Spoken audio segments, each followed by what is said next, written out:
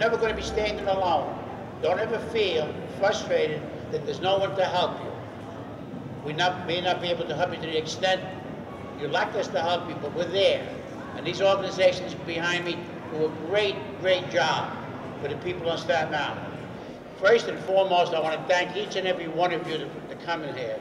You have made this a success. There's one particular person I have to thank, and that's Gray and Leyline from the Staten Islander fans.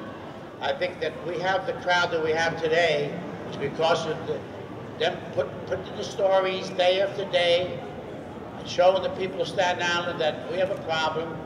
We're a family place where everyone is concerned about everyone else.